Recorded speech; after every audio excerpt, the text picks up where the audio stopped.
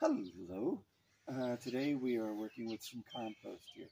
Composting is probably one of our favorite hobbies around here, and absolutely love it.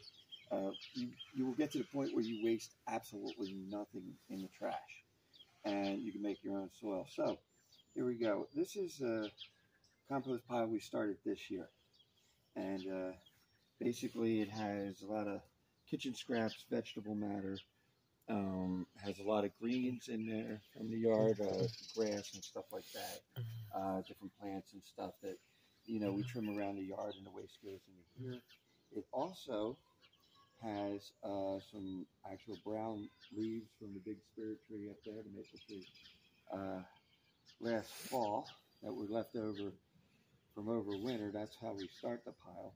And here today we're adding some bird seed, some old bird seed in the pile because a lot of it doesn't get eaten, so we clean it up from over there and we move it to over here and put on top of the pre-existing pile we already started this year.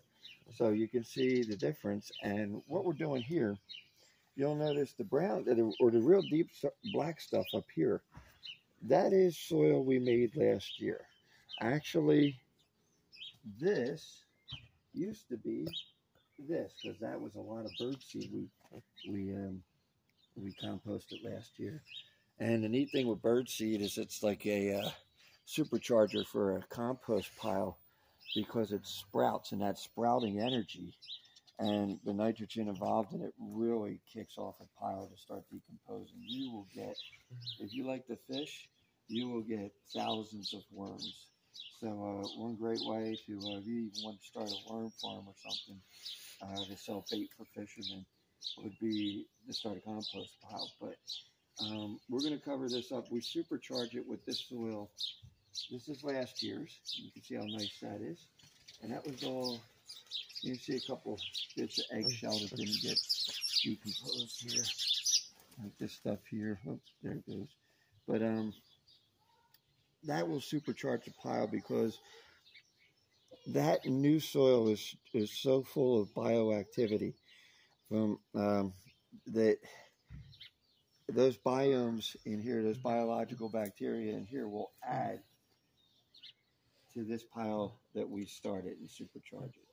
So basically all you do is put some of your last year's soil you made from compost, and you just slowly cover the stuff you've just put on. Doesn't have to be thick. Here we go. Just enough to kind of cover it. We might put some more on later. See how it goes. Oh, there's an eggshell. So. That was before we realized that it takes an eggshell about 5 or 6 years to decompose. So what we started doing was putting the eggshells in a separate container in the kitchen. And before we put them into the compost pile, I just take a fork and crush them up into small pieces, which will help them decompose a lot faster than if they're whole eggshells, as you can see. Yep. And that's how you make soil, people. It is so simple. If everybody did this, if everybody composted, which they used to do back in the day, if everybody would compost, we would save so much landfill space. It is unbelievable. We throw the kitchen scraps away. We throw all kinds of plants. People rake their yard and throw it in the trash. It's the stupidest thing in the world. And really just the worst thing for the planet, because that stuff just goes into a toxic dump, and at that point it's useless. So once again, composting, you can see it works.